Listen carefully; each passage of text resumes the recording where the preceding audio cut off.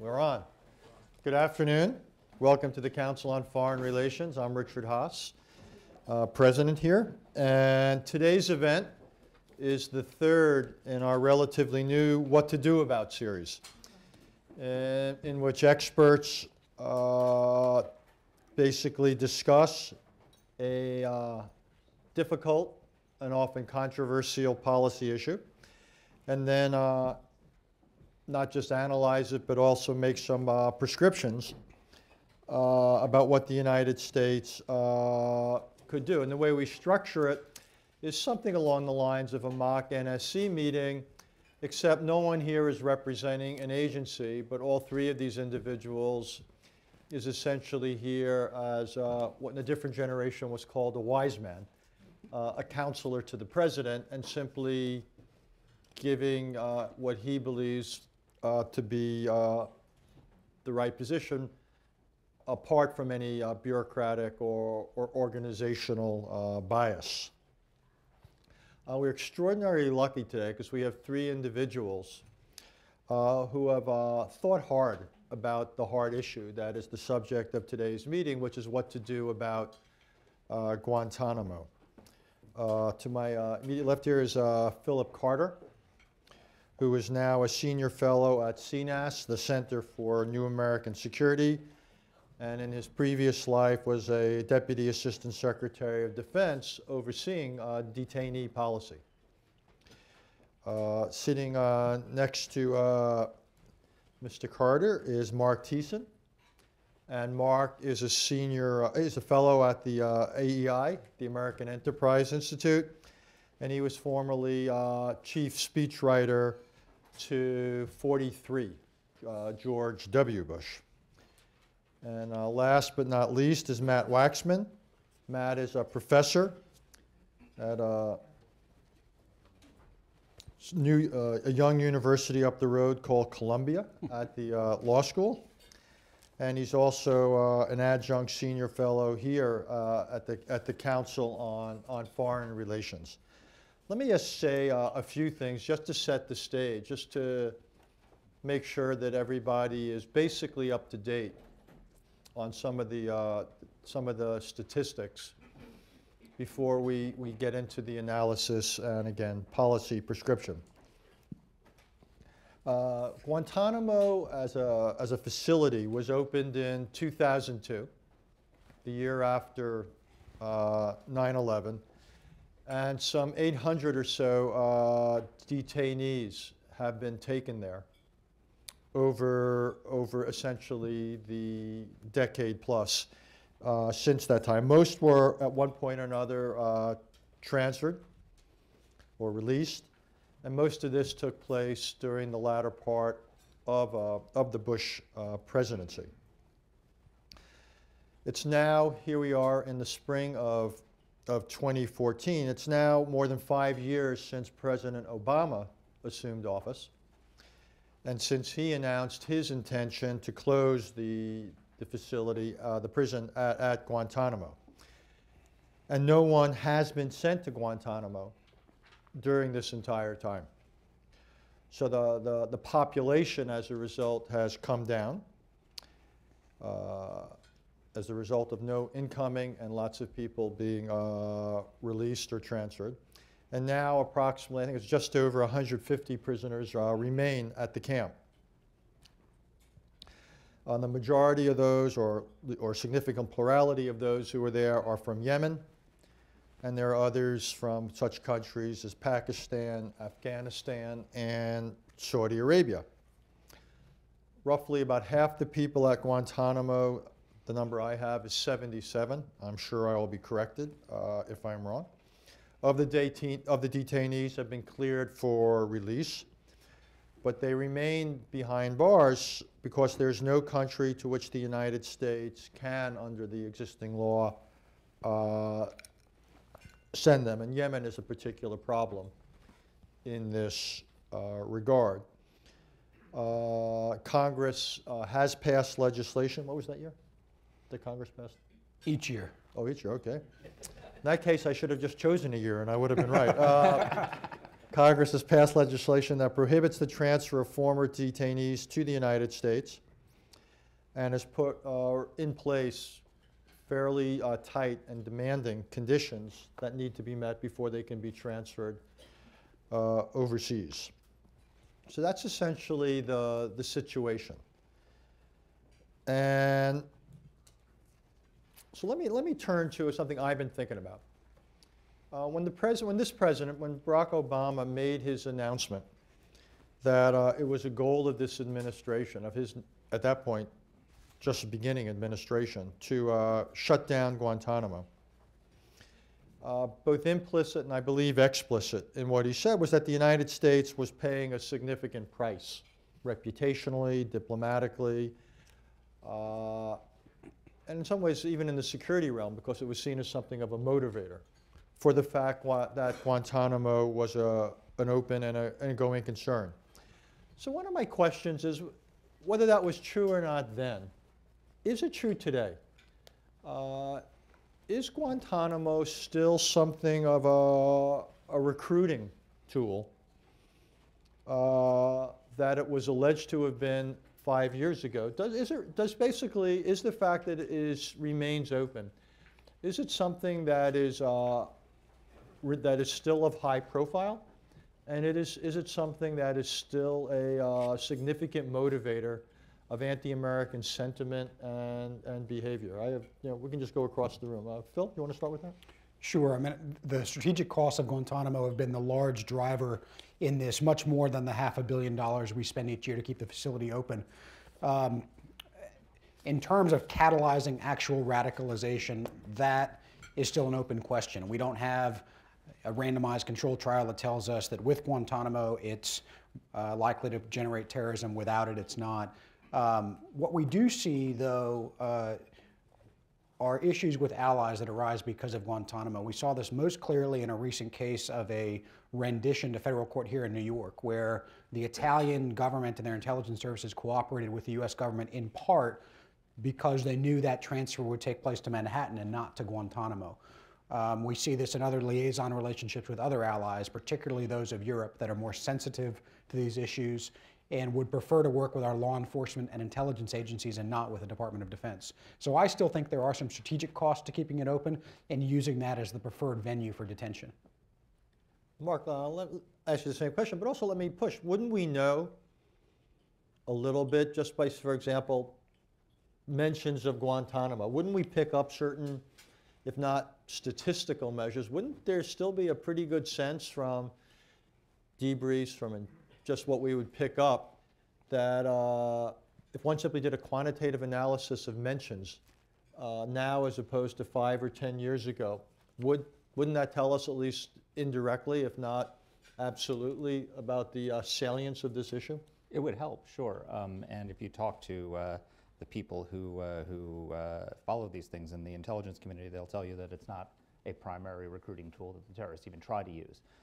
But I would argue, quite frankly, I reject the notion entirely that Guantanamo is a recruiting tool for terrorism. And let me put it to you this way. There was no Guantanamo Bay in 1998 when they blew up our embassies in Kenya and Tanzania. There was no Guantanamo Bay when Al-Qaeda blew up the USS Cole in 2000. And there was no Guantanamo Bay on September 11, 2001 when the terrorists attacked us here in New York City. They didn't need Guantanamo Bay to recruit terrorists to carry out those attacks.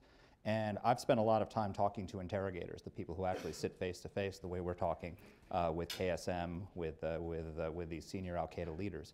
And what they will tell you that what helps them recruit terrorists is successful terrorist attacks. What helped them carry out 9/11 was the fact that for a decade we had a series of escalating attacks and were unable to stop them and didn't seem to have the will or the capability of preventing them.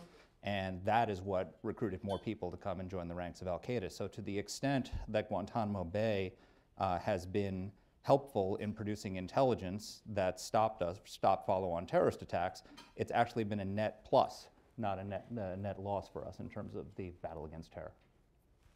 Matt, you want to weigh in on this? Or? Yeah, I'd say that my best assessment based on what I've seen is that the continued existence of Guantanamo plays some marginal role as a propaganda tool, but I haven't seen very persuasive indications that if we were to solve the Guantanamo problem, we would make a big dent in violent radicalization. And I think the main reason for that is that to the extent that Guantanamo does show up in a list of grievances that contribute to violent radicalization, that's a really long list of grievances. Guantanamo may be at the top, but there are plenty of others: drone strikes, support for Israel, etc. If you take Guantanamo off the table, again, I'm not sure you make a big dent on the propaganda recruitment side. I do agree with Phil that from a national security standpoint, I think the most important costs of maintaining Guantanamo are not the recruitment / propaganda problem, but friction in our bilateral cooperation in counterterrorism operations with our allies. Our allies are reluctant, for example. When you say allies, could you be more, is it mainly European allies as Mainly opposed to Middle European. Eastern allies? I'm talking primarily about our European allies because they tend to be the most sensitive to it, and also in some cases a worry about their own legal liability under European law if they were to cooperate with us in certain counterterrorism practices, Guantanamo among them. So I think the operation of Guantanamo has, for example, made what used to be very routine law enforcement cooperation in counterterrorism operations more difficult with the Europeans. There's also an opportunity cost. We certainly did during the Bush administration. I think we continue to spend a lot of diplomatic capital arguing about Guantanamo and what to do about it instead of working with coalition partners on other more productive aspects of combating terrorism. Let me just follow up then on so I understand it. What is at the center of the European objections then to Guantanamo? What is it a legal argument? Is it a functional argument that it's not effective? Is it a moral argument? What is the case, if you will, against it? So the central argument is born of a disagreement that this is not an armed conflict, and therefore the very idea of detention pursuant to the laws of armed conflict at Guantanamo is illegitimate. That's the core disagreement, and it plays out at Guantanamo, plays out on the battlefield of Afghanistan, where our troops have had to have different rules of engagement with than their allies on the battlefield, and it plays out in the counterterrorism context as well, where they would prefer a law enforcement-centric approach. And just so I understand it, so this opposition is grounded in essentially then in an international legal position that this doesn't check that box, and therefore you can't. Yeah, and there's a whole second set of concerns relating to detainee treatment and interrogation, and I should probably defer to Marc, who's written a lot more on this, but there's a fundamental objection to both perception and reality there, which has probably been more apparent publicly, but it's this legal argument that is the most solid. It's the one advanced most in bilateral discussions of the type that Matt's been discussing. Yeah, I agree that that's the fundamental issue is are we engaged in a war or are we engaged in a law enforcement operation? You keep hearing the objection to Guantanamo is, well, how can you hold people indefinitely if they haven't had a chance to write to a trial and haven't been convicted of a crime? And the answer is they're enemy combatants. They're not criminals. In a few months, I'm taking my 87-year-old mother to Poland for the the 70th anniversary of the Warsaw Uprising. She was a young soldier, 16 years old, who fought against the Nazis. She was captured, taken to Germany, and was a prisoner of war. And under international law, I don't recall that she ever had a lawyer who was able to challenge her detention. There is no right to challenge your detention for enemy combatants in international law. So actually, al-Qaeda terrorists have rights that my mother, as a prisoner of the Nazi regime, didn't have. But the fact that they could hold her was completely accepted. You can hold enemy combatants through the duration of the war. So to the extent that we have indefinite detention, the indefinite part of it is decided by Al-Qaeda. Last I checked, there's no signing ceremony on the deck of the USS Missouri where they've surrendered to us. And far from surrendered to us, they are, there was just a video released a week ago in Yemen of them having an open air rally, completely unafraid of a drone strike, where the second in command of Al-Qaeda urged them to attack the United States.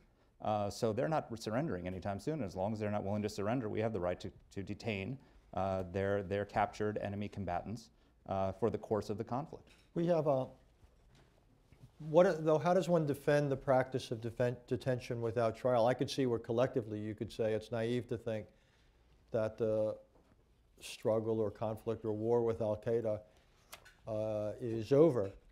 But then you still have individual cases. And since you haven't had a trial, what is the legal and moral justification for holding indefinitely an individual without trial? Isn't there, at least in principle, the possibility that this individual is being wrongly held?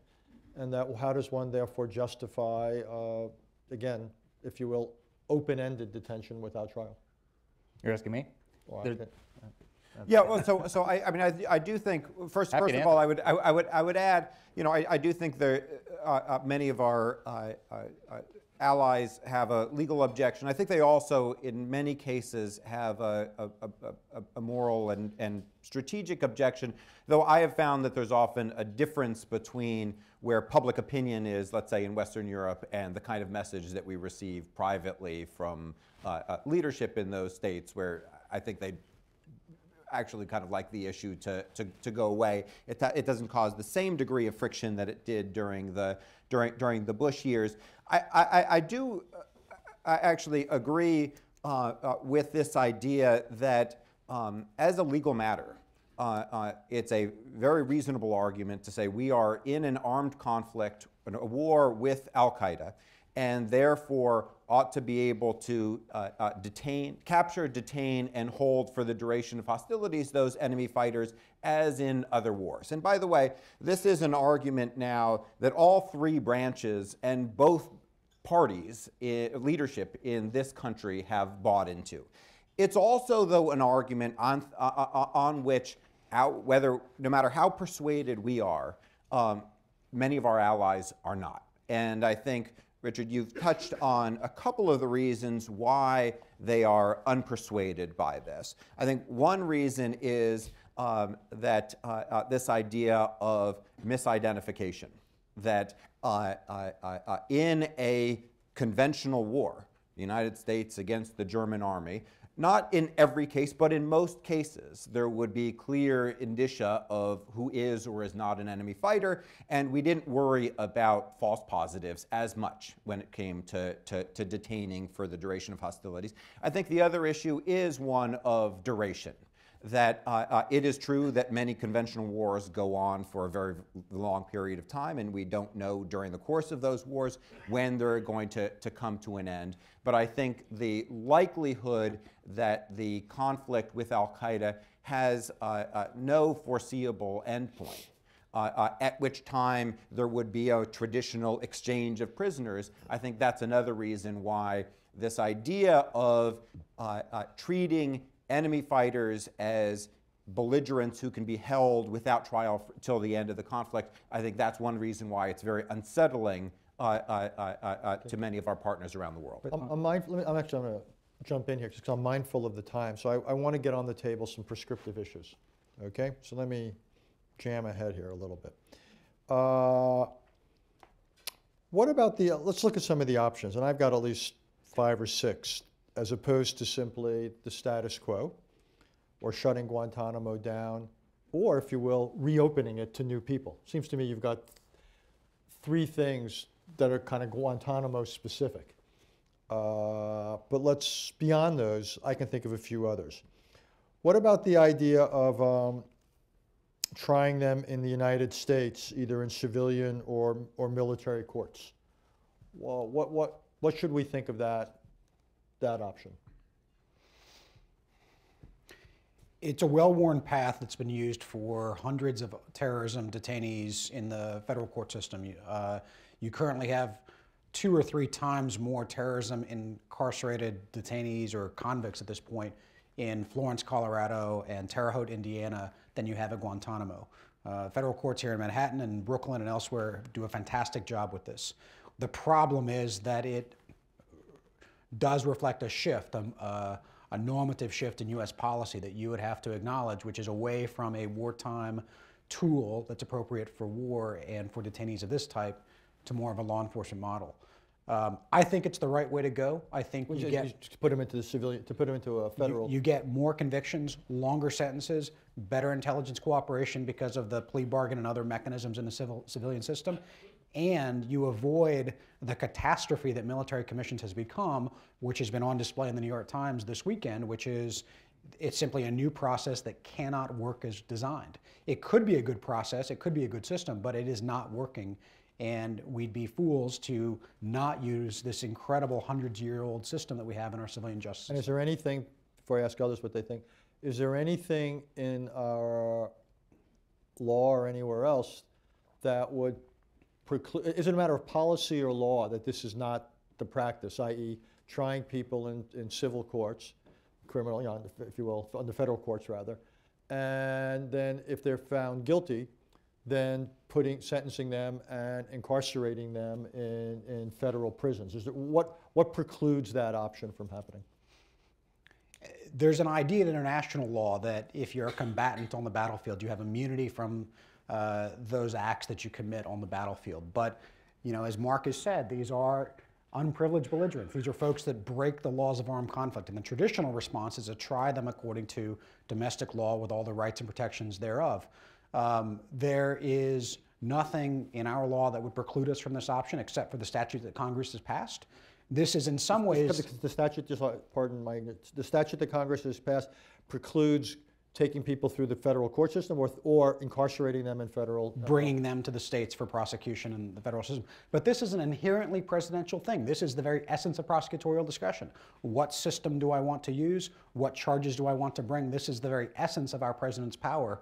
And I believe that it's something that he could do if he wanted to. Last question, I'll open up the others. Would this, if the United States were to put this approach into practice, would this take care of most or all of the European objections? Yes.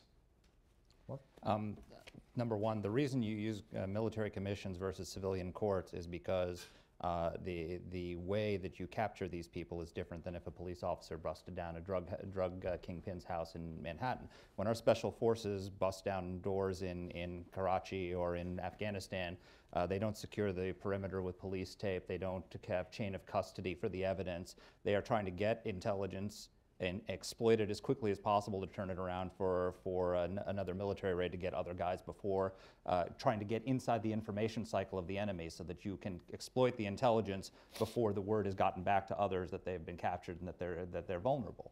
So we don't want to put our special forces and our troops in a position where they have to act like New York City police officers rather than special operations forces trying to kill or capture an enemy in a time of war. So if that's the case, then you need different type of legal system that allows for fair trials, but also takes into account the realities of the battlefield. This is not a criminal. This is not a criminal raid. It's a military raid in which most of these people are captured in. But second, I think it's if you forgive me, the wrong question, which is I'm not terribly concerned, at least in a primary sense, with how we dispose of the people we have. The primary concern we should have with Guantanamo and generally in the war on terror is and this gets to the bottom of the law enforcement versus intelligence war paradigm, is that we should be focused on getting intelligence to stop the enemy from attacking us.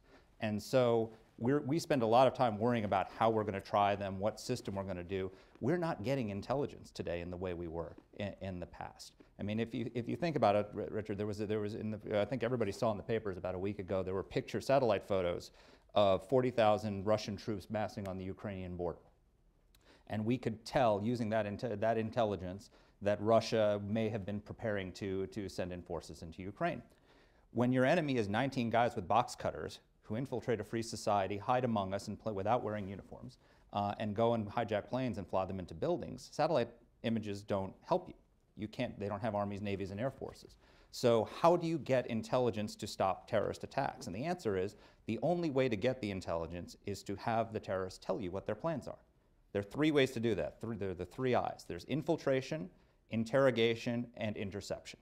So you can infiltrate Al-Qaeda, send double operatives in and try and get them to trust you and give you information. And we've done that with some success. We've had backfires like we did in Afghanistan when a double agent blew up a CIA base. So it's very hard. Al-Qaeda is a tribal ethnic organization that is very distrustful of outsiders, very hard to infiltrate. Second is interception. The Snowden revelations have decimated our ability to intercept terrorist communications. Perfect example, New York Times report a couple of weeks ago exposed the fact that we had developed a system to break into computers that were not connected to the internet. So the terrorists believed that if they were not in the grid, we couldn't monitor their communications, and we had actually figured out a way to do that. And that was exposed. And so the reaction of the terrorists is, well, we're not going to use those computers anymore. So we are giving the enemy information on how to avoid interception. So interception's not gone, but it's compromised. So the last thing is interrogation. You got to get them to sit down and tell you what their plans are. And actually, even if you have interception and infiltration, you still need interrogation, because interception is by nature a passive activity. You're listening into the conversation and hoping that the terrorists tell you something useful. Interrogation is interactive. You can ask them questions. You can present intelligence to them and get them to react to it. You can take something that one detainee said and use it to get another one to tell you information. And also you can find out when you have interception, they're speaking in code because they know we're listening. What are the code words? What are the voices on phone calls? We used to play phone calls for KSM of intercepted communications, and he would tell us who the voices in the phone calls are and what the code words were. We've completely lost that capability. We do not interrogate terrorists anymore, period, full stop, at least high-value terrorists. We've stopped doing it. We kill them with drones, which is fine as it goes because you're taking bad people off the grid. But when you vaporize a terrorist with a drone, you vaporize all the intelligence in his brain. You vaporize all of the pocket litter that he has. So we need to find a way to start interrogating people again and get information. I'd say criminal prosecution in civilian courts absolutely should be an option that the president has at his disposal. I think it was a terrible mistake for Congress to close off that option as a tool for dealing with some of the detainees at Guantanamo. There's no good... Just so I understand, was the principal reason that we didn't want to have convicted people sitting in Kansas, or was the principal reason that we were worried they couldn't get convicted given the protections we provide under U.S. law? It's more the first, because there was never any discussion that, and I was going to get to this in a moment, that criminal prosecution would be the only avenue, the only tool that we would use for incapacitating, detaining terrorism suspects or Guantanamo detainees. I think the objections were really twofold. One was a security concern / not in my backyard problem of moving them into the United States. I think another is what I think is a misguided argument that one must make a choice, that we are either engaged in a war against al-Qaeda or we are reliant only on law enforcement tools. And I don't think there's a good legal argument, moral policy, strategic argument why you can't use both simultaneously. And by the way, that's what the George W. Bush administration did. It's often forgotten, I think, by members of Congress who seek to close off criminal prosecutions, that the Bush administration brought Zacarias Moussaoui, the alleged 20th hijacker, Richard Reed, the shoe bomber. The Bush administration used criminal prosecutions as a tool. I don't agree that, or don't believe that criminal prosecution is exclusive of intelligence gathering. I think in the right circumstances, criminal prosecution, criminal investigation often yields tremendous amounts of information because you can interrogate criminal suspects, and often criminal suspects are turned. The last point I'd make, though, is in defending criminal prosecutions as a tool, it has been a mistake among some proponents of closing Guantanamo that you could deal with all of the very dangerous detainees at Guantanamo simply by moving them into the criminal justice system.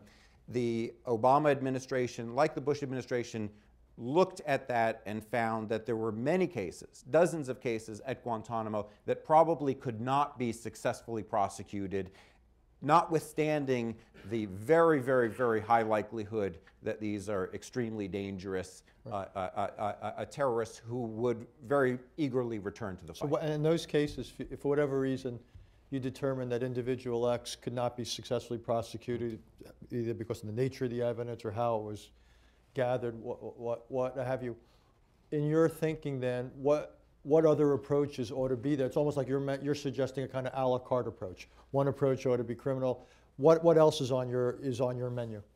I would put on my, well, to start, and as Marc said, one important thing to keep in mind is we've mostly been talking about options for dealing with somebody who's in our custody, and that's one question we need to confront.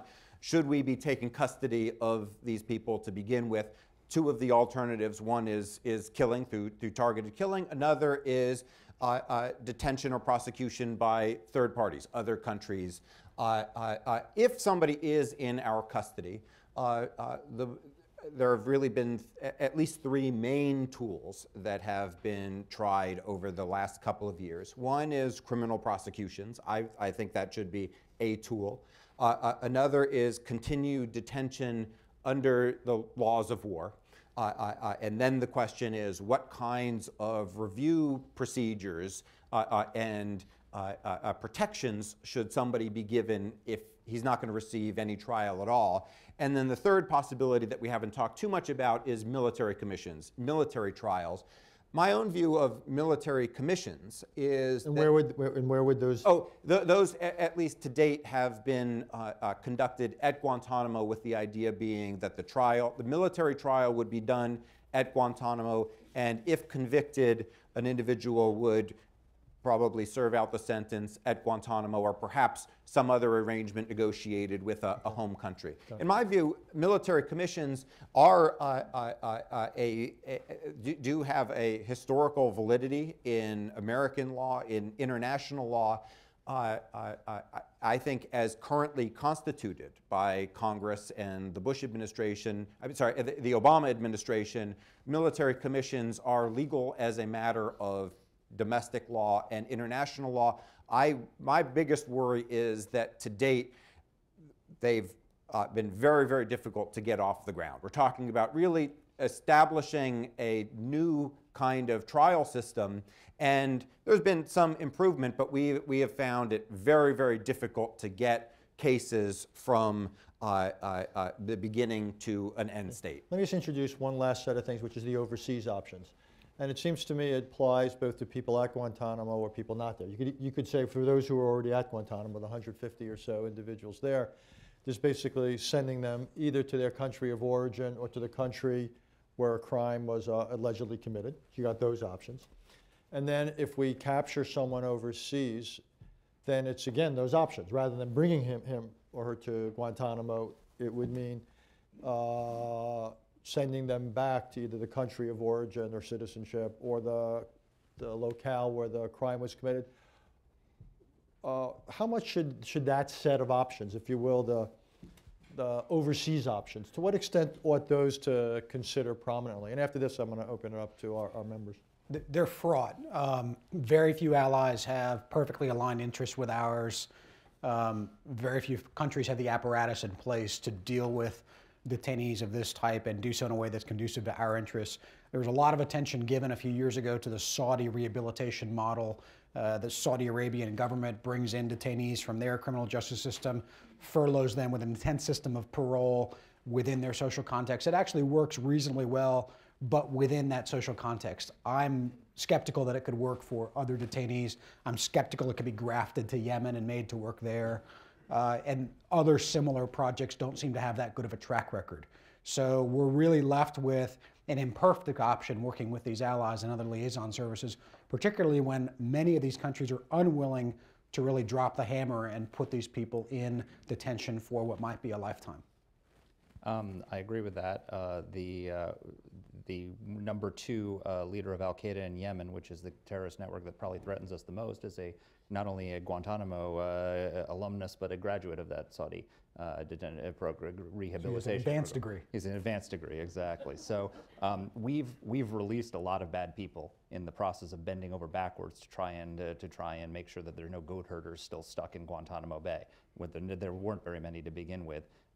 But now that we're down to this 150 or so, I mean, we're dealing with the exception of a few, the Uyghurs and a few other people, we're dealing with the worst of the worst. So this is the hardcore. These are the hardcore. These are people who, they on a regular basis and a daily basis attack their guards with cocktails of feces and urine and the rest. They chant at them and sing songs extolling Osama bin Laden in the 9/11 attacks. These are people who, if they had a chance to meet you, they would slit your throat without 2 seconds warning. These are very, very bad people. And so the idea of releasing more of these people, especially when the recidivism rate of the people we've already released is reaching between those who we know and those who we strongly suspect have returned to the fight, is about 27% and growing. You release some of these people, it's going to go even higher. Just so I understand, when you sort of talk about this alumnus who's gone on to do bad things, this individual is released and went through the legal or Yes. rehabilitation, quote unquote, processes, and essentially then released by the Bush administration. So we in the Bush administration released it. Might have been Matt's fault.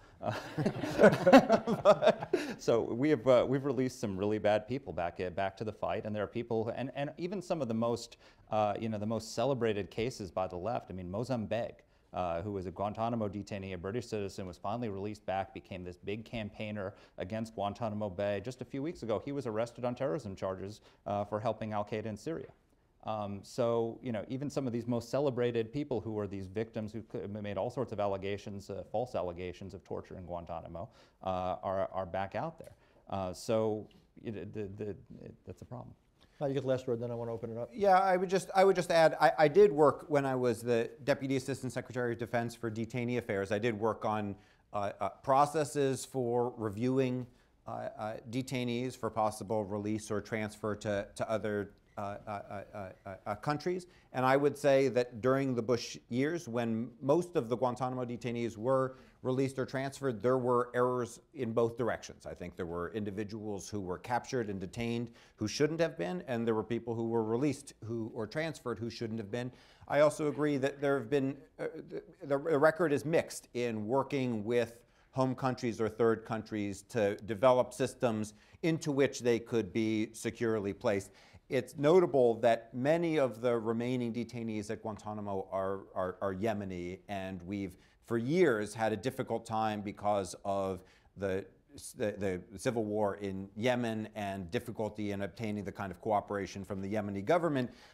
We've had a hard time figuring out a good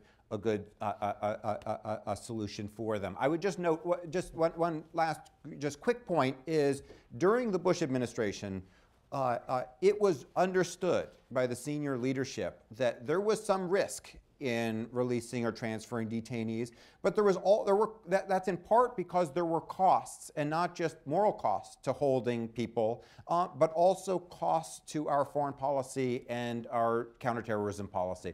One reason why I think some very dangerous people were released back to the UK was because our closest ally, the British government and Bush's closest ally, Prime Minister Blair, had a huge domestic political challenge because we were holding British nationals.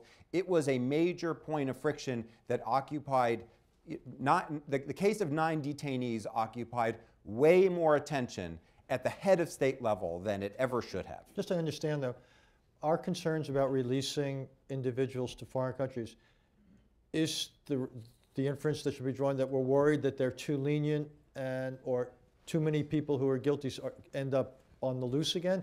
Or is there concern from the other side that some of these governments will be, if you will, quote unquote, too rough? There'll be human rights abuses that Both. Both. Yeah, it's both. Okay. Both. Just want to understand. Okay. And a third one, which is that to the extent that you're talking about captures of new people, is that they're not as effective in interrogating them as we are. That one of the things we did after 9/11 was we realized that in the Clinton administration there had been a policy of extraordinary rendition, outbound rendition, where people would be captured and sent to the intelligence services of foreign countries, who would interrogate them with varying levels of humanity. They were people. The interrogation often didn't produce valuable intelligence, and so we made the decision after 9/11 that this was too important to outsource, and that we needed to do it ourselves, both in order to ensure that the techniques were not the same that might be used by the Egyptian military or other countries, and also to make sure that the interrogations were effective. And also to make sure, because one of the most important things about interrogation is being able to expose intelligence that you don't want to get out to the person who's being interrogated in order to get more information. And you can't do that if they're in the custody of a foreign intelligence service because of the danger of that information getting out. Okay, lots of rich analysis on the floor. Let's open it up. Let me know, and just wait for a microphone. Introduce yourself. Yes, sir. Keep it short, and we'll try to keep our answers brief, and we'll get as many people in as we can. Earl Carr, thank you. I was curious to know that no one mentioned the International Criminal Court as a viable option. I'd be curious to know what your views on that are. And kind of related to that question, I believe it was Mark, you mentioned that there's kind of some hidden, if an enemy combatant is caught, that there is some hidden rule that the crimes that they committed on the battlefield would be kind of absolved. Who determines that, and where did that come from? I don't think it's that the crimes that they committed on the battlefield are absolved. Is that if you capture somebody, I mean, in our view, when we switched, made a very conscious decision at the start of the Bush administration after 9/11 from the law enforcement approach to terrorism that the Clinton administration had followed to an intelligence and military-driven approach. Your first goal is to get intelligence as quickly as possible on pending attacks. So whereas if you're interrogating someone from a law enforcement perspective, your goal is to get evidence that you can use and that can be preserved to be used in a criminal trial to punish that person for what they did. We were less concerned with punishing them than we were with getting intelligence to stop future attacks, and so that allows both for a broader array of techniques for interrogation and conditions for interrogation, and then afterwards, if you want to try them, you may have to give up the use of some of that information that you got for intelligence purposes for a criminal trial. So it's not that they're absolved of it, but that's not your primary concern going forward. That may have been my comment on combatant immunity, which is a principle in international law, in the law of armed conflict, that if you're a U.S. soldier fighting World War II and you kill Germans, the German courts are not going to haul you in and prosecute you for murder. You're a lawful combatant doing your job in wartime. But I mean, I can't let that go unchallenged. Sure. The jury's still out on the efficacy of our own interrogation programs. I think I'm anxious to read the Sissy report when it comes out. My own experience as government left me very skeptical of the value of these programs, particularly as we've kept folks in detention for so long, and the value of other programs have gone up. Our SIGINT, the NSA programs that we've read about so much in the papers are dramatically more effective now than they were 12 years ago. They may be a better arrow in our quiver now today. And then the last thing is you mentioned this divide on the battlefield. Again, going back to my experiences in government, including on the battlefield, you minimize the role that forensics and intelligence collection and data collection and exploitation plays in today's soft world. And it's arguably the case that the special operators in Afghanistan, Iraq, and elsewhere do a better job of forensic collection and exploitation than the NYPD, and we ought to get the benefits of that too. Let me just, Matt, what about the ICC? Does it have any role? Well, the ICC has very limited, the International Criminal Court has very limited jurisdiction that doesn't really apply, I think, in the case of these particular individuals. I think even if you were to try to come up with an international tribunal as a mechanism for dealing with it, you probably end up with similar kinds of gross inefficiencies and capacity problems that have plagued some of the other processes. Okay, let's get some more. Jim Zirin. You need a microphone. I need a microphone. Thank you. putting aside for the moment 149 of the 150, you have the poster child, a case in point. Khalil Sheikh Mohammed was the architect, allegedly, of the 9/11 conspiracy. Certainly, if the charges are true, the worst of the worst. And we considered trying him in a civilian court, and Obama at the end tilted in favor of the military tribunal on the premise that it would be too expensive and too difficult to provide security for the trial in the Southern District of New York. Now, that's of course debatable because he might have been tried in Governor's Island or at an Air Force base or in a military base within the Southern District of New York where really the crime occurred. So my question is, was this a wise decision and on the part of the government? And really wasn't the civilian court the preferable tribunal where you have 225 years of established jurisprudence, and now you're going to have a military trial with all sorts of improvised rules which may or may not comport with due process of law. He'll be sentenced to life imprisonment or death. There'll be appellate litigation over the processes that were involved in the trial, and then it'll be a subject of international debate forever as to whether we comported with international norms of human rights in conducting a trial of this kind. Wouldn't we have been far better off in relying on the civilian court in this case, and probably in a lot of the other cases of the 149 who are under detention? Well, Hutch, I think two people might agree with you here, and one might not. So, You go to the nod or the agree? The answer in short is no. I disagree with that. Number one, Khalid Sheikh Mohammed, first of all, the Obama administration, in fact, did announce that they were going to try Khalid Sheikh Mohammed in New York, and was under intense backlash, both from people here in New York City and from people across the country about that they backtracked on it and gave the justifications that you cited, but their initial instinct was to try him here in New York.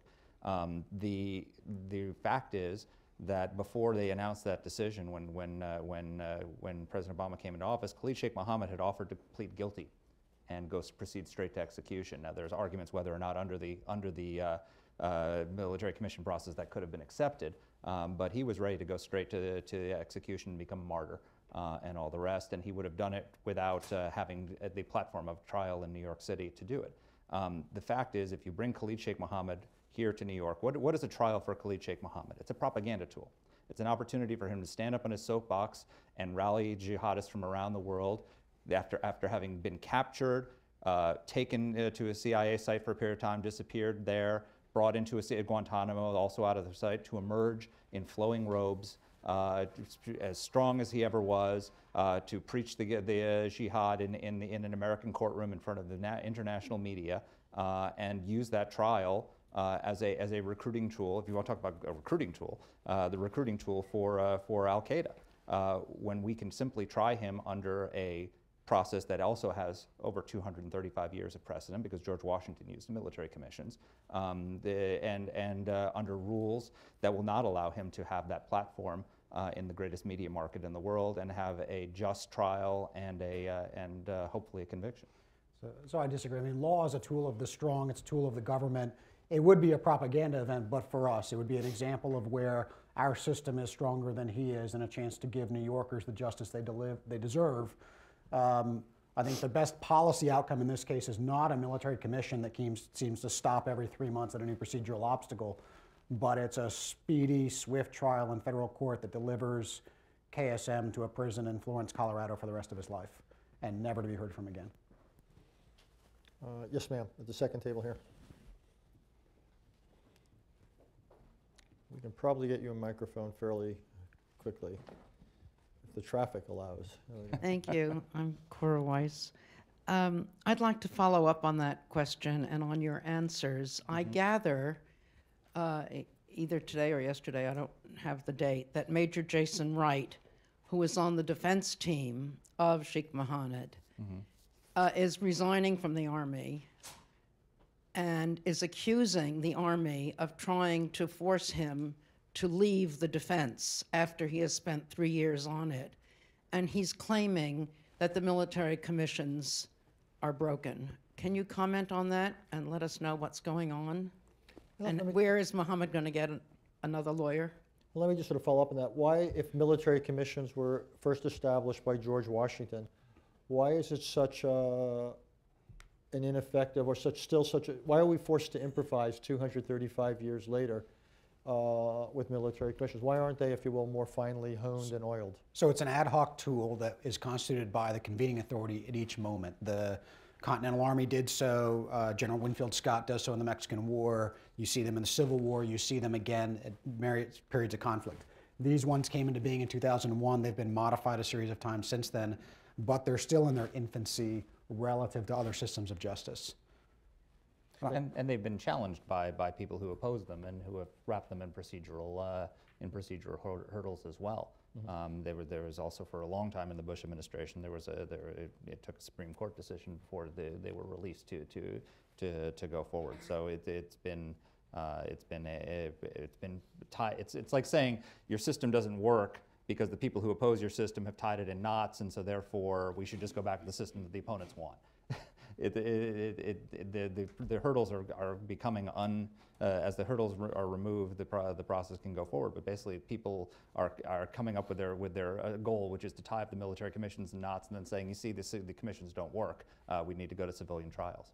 Matthew, you want to one point I would just add, I mean, it's important to keep in mind the military commissions that are currently being conducted now were established by the Democratic-controlled Congress and endorsed by the current Democratic Party president. They face a big challenge, though, in that they got off on a very bad foot during the Bush administration. I think the process for establishing them was rushed through in a way that was not fully vetted. They very quickly acquired, whether justified or not, they acquired a very sticky reputation internationally for having been created as a shortcut of justice, and especially a way of shielding from public view abusive interrogations and things like that. That reputation, whether justifiably or not, has stuck. And so I think continuing with military commissions does contain this sort of public relations cost that's going to be very, very, very difficult to get out of. One point I would just add, it is a point that I thought of in Jim Zirin's question. You know, the administration ought to be thinking ahead several steps as it decides what to do with remaining detainees at Guantanamo. One thing that the administration has not talked about, there are good reasons why it doesn't want to, but if it is worried about propaganda value of Guantanamo, one interesting, I think very likely scenario, if the administration goes through with either criminal trials in civilian courts or military commissions, is that it is likely to sentence to death some of the detainees at Guantanamo. If you're worried about Guantanamo now being a propaganda and recruitment tool, and you're worried about now Guantanamo being a source of friction with our European allies, most of whom regard the death penalty as barbaric and illegal, wait till we start executing some of the detainees. Does anyone have any comments on the specifics of that last question about this individual? As a former Army officer, never underestimate the capacity of the military personnel system to get something wrong. We can, yes, sir. Hello, my name is Ivan Rebolledo. I wanted to ask, from your vantage point, the governments of Colombia and Uruguay have recently announced that the United States has asked them to take in Guantanamo detainees. Why would these two countries be selected, and which prisoner, what would be the process of deciding which prisoners are released to which countries? I understand Colombia has yet to decide and Uruguay has already accepted. This was something that I worked on a bit in government. The short answer is if we can find other countries who are willing to take detainees off of our hands with sufficient assurances, and as Richard said, there are really two sets of assurances that are important. One is adequate security assurances, and the other is adequate humane treatment assurances. But it's long been the policy of the Bush administration and now Obama administration that for many of the detainees, not all of them, but for many of them, if we can find some other country to take them off our hands, and we can coax them diplomatically or with other carrots to do so, great. And you're right. I mean, some of these particular destinations have no particular relationship to the war against Al-Qaeda. They just may be the ones willing to do it. Though I assume that's for the Uyghurs. So these are people who have been found in some not to cases. be a threat, whether you agree with that or not, but they can't be sent back to China for fear of persecution. I mean, there's a much broader category. I think it was 70 people identified at last count, where Special Envoy Cliff Sloan, formerly Dan Fried, were going around the world trying to convince countries to take these folks, and for a variety of reasons, they determine it's in their interest to do so, usually as part of a broader package of counter-terrorist carrots and other things. Yeah. Yes, ma'am. Hi, my name is Contessa Bourbon from the New York Times. I'd like to ask the panelists, do you think most of the detainees, or all of them, could be released when Afghanistan war ends this December? Why or why not? Just to be clear, the Afghanistan war, there's no date by which the war ends. What will at some point happen is U.S. troops will draw down, I believe, and will negotiate a status of forces agreement of some sort or another with the successor government. But I would unfortunately expect conflict in Afghanistan to continue for years, if not decades to come. What I don't know is the specific level of the conflict. I think that's right, but this is the $64,000 question in this space. For some of the detainees who were captured on the battlefield in Afghanistan or Pakistan, their detention may be suspect, and the next time they go to federal court on a habeas petition, they may prevail. Justice Kennedy? No. Hamdi? Breyer, in a dissenting opinion from a cert denial, which, sorry for the legal gobbledygook, essentially fired a shot across the administration's bow this week, saying, if you think the AUMF, the authorization for the use of military force that has justified detention to this point, will continue ad infinitum and continue after the wars, you might want to rethink that. I think the administration is at least convinced as to a few of the detainees that their detentions can't be justified beyond the end of our involvement in Afghanistan. Understood. Okay, misunderstood the question. And I would just add, you know, I think as we think about options for the way forward, it's important to think about possible sort of game-changing intervening factors. One possible intervening factor is that the drawdown of U.S. combat forces in Afghanistan could give rise to new legal arguments on behalf of detainees at Guantanamo. The executive branch has been surprised before with the kinds of holdings that judges have come back with in the detention cases. And litigation and results of litigation could also be a prompt for Congress to revisit some of the existing detention authorities that the executive branch is relying on. But it's worth noting the AUMF is broader than the wars in Afghanistan and Pakistan.